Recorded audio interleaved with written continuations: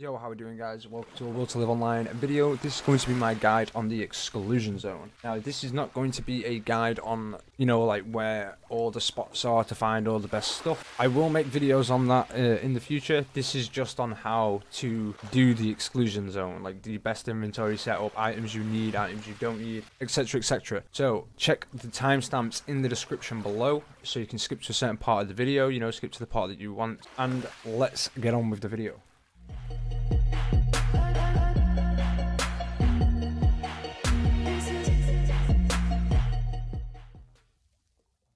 Alright, so we're going to start off with the two basic items. Number one, the exclusion zone map. There'll be a link in the description to my guide on how to get the map. It is very, very easy. So go check that out. I think it's only like 30 seconds long or something. It's honestly, it's super easy to get. The second thing would be the NDP detector. Again, there'll be a link in the description to show you my guide on how to get that. This one is going to take a little while to go get. It's not the hardest thing to do. It's just it requires quite a bit of running around and a little bit of work. It's going to take you about an hour, I'd say. So yeah, they're your main two things. Right, so on to the rest of the inventory. Now you're probably wondering why I've got medium medkits. That's the first thing I want to come up with because yeah, it's actually kind of an important thing. But the reason I go with medium medkits is there's nothing here to really kill you. Like, there's a lot to kill you, but most things that are going to kill you are going to just instantly kill you. There's nothing you can do about it. So I go with the medium medkit just so I can get my health up. Like, if I die and respawn, I can get my health up just a little bit. So it's not set, it's not set at it's 1 HP, because you don't want to be running around at 1 HP. If you notice your gas mask might go by accident and you've not noticed, take a bit of radiation damage. At least you've got a little bit of health if you've got medium medkits. Honestly, you don't even need to bring medkits here, but I would recommend just bringing a few. So what I do, if I die and respawn, I'll use one medium medkit. So I can take twice as many medium medkits over the large medkits. That's why I bring them. There's stuff like electric balls and stuff that'll hit you for like 100 to 200 damage. So medium medkit works out about perfect, to be fair. And it's going to save you a lot of money. And you can bring a lot more. So, yeah. Number two, ciders. You can't buy... There is a shop here, but you can't buy ciders here. You're going to need a lot of them. As you can see, I've got 59 on me currently. I did a run earlier with 50. Went pretty good, but I run out at the end, like on my way back, and it ended up taking me like 30 minutes to get out of this place because I was all the way at the other side of the map. So yeah, get some ciders, get a lot of them. You're gonna need them. Number three, anti-rads. You don't need a lot of them. I've got 40, literally weighs 1 kilogram. That's it. I'm not gonna take any more than that. These are just for in case my gas mask breaks or runs out or something like that. They're literally emergency. They weigh next to nothing. They're definitely worth taking. Number four, firewood, 100%, bring some. But we're going to make some campfires. You're going to want campfires. There's a lot of areas where there's a good chance you're going to die. Get rid of that one. Let's go for an example. Alright, over here, there's some stuff that you want to pick up. You've got to jump over rocks. If you touch the water, even for a millisecond, you're dead. If you want to cross this part here, touch the water, you're dead. There's a lot of areas where you're going to want a campfire, so definitely bring some campfires. They're going to help you out loads. Just for getting over them areas where you think, oh crap, like, I don't know if I'm going to survive this. Next, as you can see, I've got night vision goggles. Alright, you're not really going to need them. You only need night vision goggles if you're going into the maze. I'll be doing a video on that soon. It probably be a couple of days or something that'll come up. So when it comes up, I'll put it in the description. So check the description. If it's there, awesome. If not, just get a couple of days. Probably come back, check again. I will make a guide on that. I just need to get around to doing it. Weapon NV/1, the very beginning knife that you get. You can't carry any other weapons in this game. It's in this area. So what's going to happen if you bring any weapon apart from that is when you go past this gate here, you're going to die. Do not bring any weapon apart from that. If you do bring one by accident, make sure you go to the Taihan talk to him, get a storage, put your weapons in there. The next item is the sapper shovel. The reason is digging. You can buy the sapper shovel from this guy. Show me your goods. It's right here. It's 500. It's next to nothing. Next item I've got is the monocular. It's basically the binoculars. Reason I bring these is like when you get to again like these rivers or something, instead of going like risking your life by jumping onto the rocks, because you're going for an artifact that you know one spawns somewhere, you can just use this to have a little bit of a zoom in, have a little bit of a look. This isn't a needed item, it's a recommended item. It's not a needed item. They're not expensive. I think it's like 2k or something, so I'd say if you can get one, get one. Like, it's not going to break your bank. A gas mask filter. Obviously, you're going to want a backup when your gas mask breaks. I personally have my gas mask on the entire time when I'm in there. You don't need it on the entire time, but I do recommend it because if something does go wrong, like you go over a highly radiated area and you don't know, you're going to die. So me personally, I just prefer to keep it on. Final item. The nuts, again, you can buy them from this guy here. They're super cheap, they're super light. I've got 500, only weighing 2.5 kilogram. They are super light, super cheap. Total base price, $49.99. That's for 500. Obviously, I paid more than that. Let's have a look how much you pay for them. It's not a lot. Show me your goods. Go to the nut. I paid 250 for 500. You're gonna need them. Buy a lot of them. You need them, 100%. Just buy them. Buy them. Stop thinking about it and just buy them. Listen, trust me. Just buy them. Alright? Buy them. Buy a lot of them. You'll understand why. I'll show you why. Now, definitely bring some, as you can see at the top left, I've got artifact containers. If you want to buy some artifact containers, you want to go to the original map. You're going to come up to I4. Wait, is it I4? Nope, it's not. I'm miles off. G7/2 and the roaming. Well, G2 it's G7/3 and the roaming trader is right here. That's who you buy them off. I personally recommend bringing anywhere between 5 to 10 small containers. The absolute minimum I'd say is bring 5. The absolute maximum I'd say is bring 10. Depending on what character you've got, depending on how much inventory space you've got. But yeah, 5 to 10. Large ones, bring 2 at the max. You're not going to need more than 2. The medium ones, I don't have any on me right now, but medium ones, 2 to 3. Like with the medium and the large, you want 1 at minimum, you want 3 at the absolute max. Like for me, for my character that doesn't have any extra spaces, I'd bring 5 mediums, 5 smalls, maybe 6 smalls, and then like 2 large and 2 mediums. I think that's going to be my default from now on.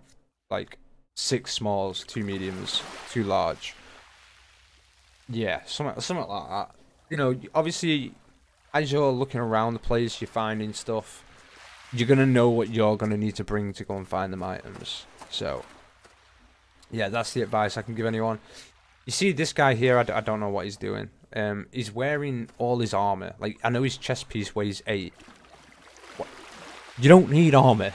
Bank your armor. Bring extra med kits. Bring extra ciders. That was like the perfect timing for him to come along. I was literally just about to start talking about armor.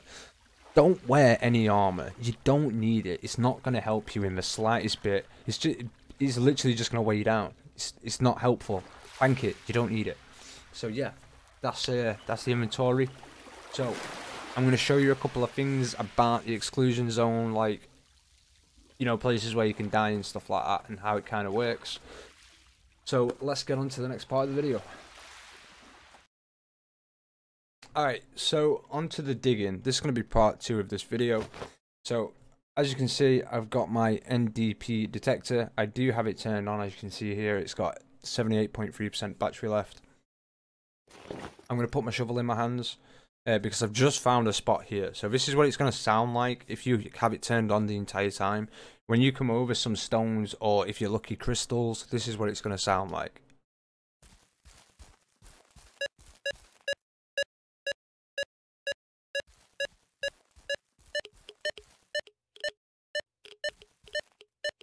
Now, how this works, let me just turn this off a minute. So how this works is you want to get it to its highest pitch sound, and then you want to use left click for digging. Now the digging is very random, as in you can dig once and get everything from the spot, or you can dig 100 times and still not have anything from the spot. But you can keep digging over and over and over and over. You will get something until that sound goes. Just if the sound's going and you don't get bored, keep going. I've had issues with digging before where I've dug over and over and over and like for 10 minutes and not got anything, and I was like, screw this spot, I'm never it was just driving me insane. It's completely random. There's no specific spawns for this. So yeah. So we're gonna find the highest pitch. As you can see, that's going down, so let's go back to, let's say, about here. It's going down. And we want to dig here.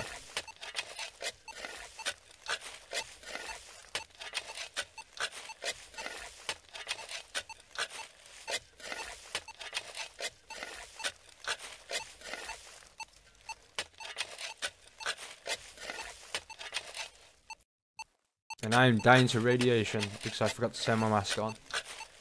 See, it happens. People forget. That's why you bring the radiation pills.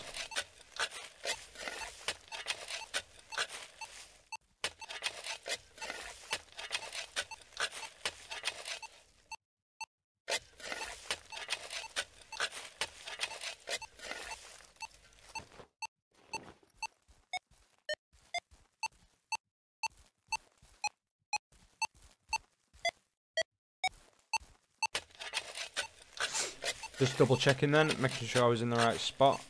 Pretty sure this is the right spot.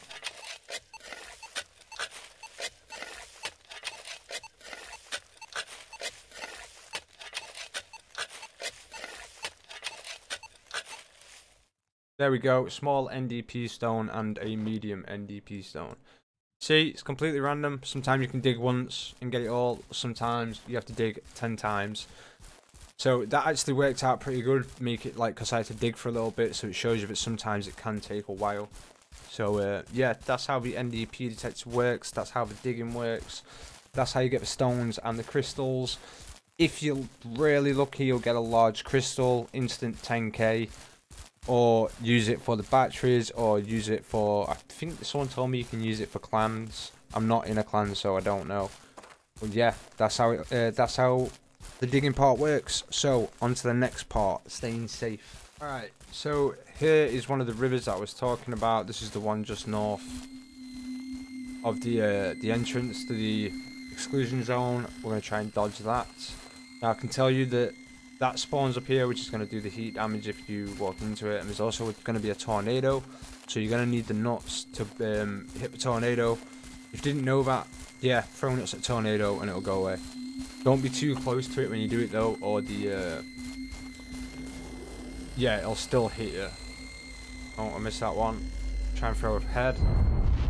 There we go. Now we don't need to worry about that for a minute. So as you can see with the water, if you step in this, you are dead instantly. The second your foot touches it, you are dead. So you really, this is why we bring the campfires, okay? I've just run in a cobweb. It's fine. So this is a great example of me showing you the binoculars and the campfire. So I know there's one that spawns over there that you might not be able to see. So I'm not going to use a campfire here because I don't feel like I'm going to die.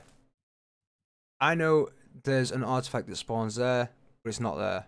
I don't know if you'll be able to see it at this range because I know you have to be so close for stuff to spawn in. But that's why I bring these, just gives me a little bit better of a view. Jump over here. So I'm going to show you the campfires, why you should be bringing them. Obviously you know why. If you die, you don't want to be running back. I know another artifact spawns over there. Can't see one. Where are you going?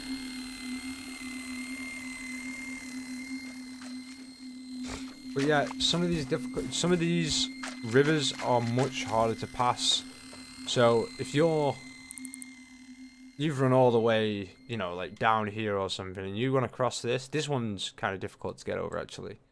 So you've run all the way down there. You don't want to die and then have to run all the way down again, do you? You know what I mean? You're not going to want to do that over and over. Let's get rid of that. There we go. So, obviously, before you start jumping over, you just get to where you're going to start. Get your campfire. Place that down. Now you know if you die, you're going to respawn there for, like, the next minute. So, then you've got, like, a minute where you think, alright, I know if I die, I'm going to respawn there. Go over. If you mess up, see, the second I touch that water, dead. Absolute second. There's no way of thinking, oh, if I'm full HP, I won't die that quick. No, you will instantly die. You always instantly die. Alright, I'm going to have to wait here for a couple of seconds. But yeah, that's why we're bringing the campfires, why we're bringing the binoculars, and yeah, don't touch the water. Like, whatever you do, don't touch the water. Yeah, don't do that. That was a mistake. I hit spacebar, but my character doesn't jump. I think I hit it too early. That was a legit mistake. That's embarrassing. I'm going to leave it in the video, though. Can't believe I just did that. Oh, fuck me. Alright, so here's the final part of the video. This is going to be the invisible anomalies. As you can see, I'm throwing nuts at literally nothing. It's an invisible wall. I run into it earlier and died. This is why I was still learning the exclusion zone myself. And this is why you need to bring the nuts. Because if you run into these, you insta-die. And you can't see them. You don't know where they are. I'm not entirely 100% on figuring out where these are yet. I know sometimes you can hear them. Sometimes there's like a red or brown mark on the floor that will like disappear as you get closer. I'm 90% sure that's intentional. But yeah, whenever you die to one of these, they're not scattered everywhere. So don't think, oh, I'm just gonna die to that every 10 seconds. They're only in certain locations. So don't just mark them. Whenever you die, get on your map, right click, add marker, and just add a red skull. That's what I do, and just mark them. Like I said, they're not everywhere, they're only limited locations. So that's the invisible anomalies, and this is how you counter them. You just throw nuts so you know where they are. So you could even just run around, like if you bought like 2,000 nuts, that's still not that heavy, and you could just constantly throw nuts, and then you'd never die to them. You just literally constantly throw them. It'd cost you 1k, be like 4 kilogram, and then you'd never die to them because you're just constantly throwing them. But yeah, that's how you figure out where the invisible anomalies are. So there it is, guys. There is my beginner's guide to the exclusion zone. I hope this video helped. If it did, please give the video a like. I would very much appreciate it. Subscribe for future videos on Will to Live Online. Drop a comment on anything that you want to ask, anything that you need to know, any suggestions for a video that you think, oh, I could do with that information. There'll be some future videos coming out soon for the Exclusion Zone 1, 2, and 3 quests. Well, 2 and 3. 1's really easy. You just go talk to the guy. But yeah, for the Exclusion Zones 2, 3. Oh, and there's a 4th one, isn't there? Yeah. So 2, 3, and 4. Make sure to check the description below for my Discord link. I'm just starting to like redo the entire thing. Added some new rooms, added roles for certain games. Doing some other stuff in there. It's coming out pretty well. I'm enjoying it. And also, you can always jump in game areas, jump into voice chats and stuff like that. So yeah, I hope you enjoyed this video, guys. I'll catch you in the next one. Peace out.